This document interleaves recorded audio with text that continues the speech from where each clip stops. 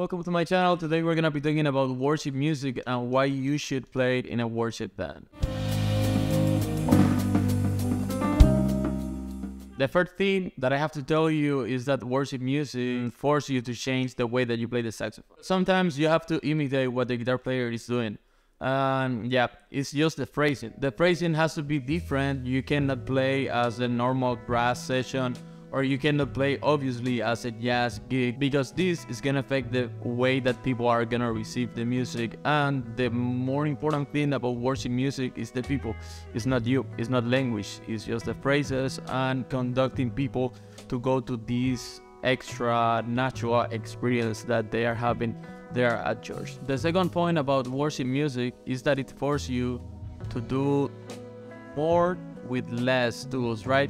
I'm pretty sure that at some point in your career, you were at least tempted to play all the scales that you know, to play all the chords that you know, to play all the upper positions that you can play in the piano, you know. I tried that with your saxophone at some point.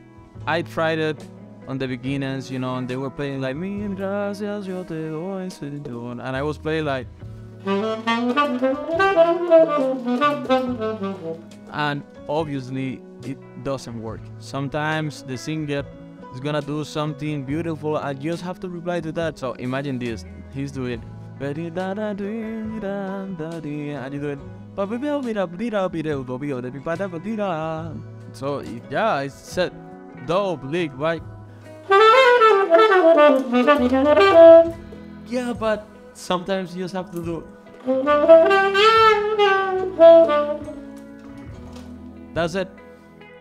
So limiting yourself, you know, to play beautiful and to be responsive to what is happening in your environment is a tool that always is gonna help you to connect with the people, to play as a band.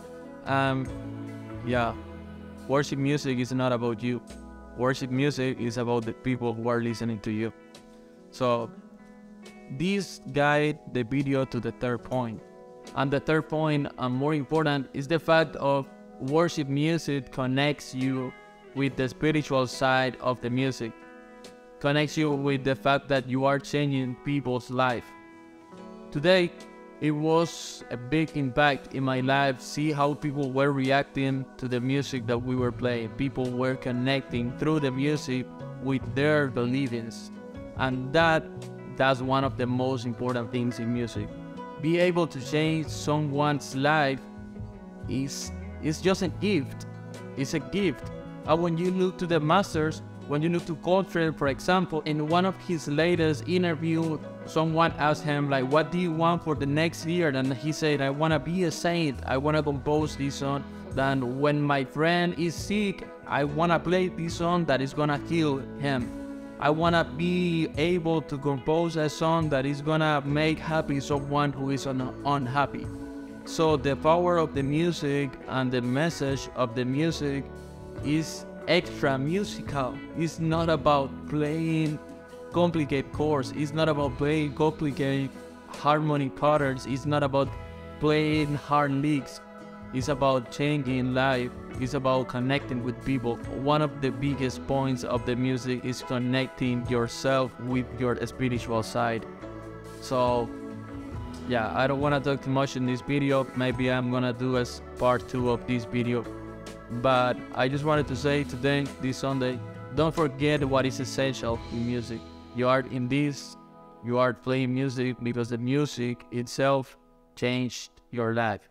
Love you all, guys. Thank you always for the support, and yeah, see you in the next video.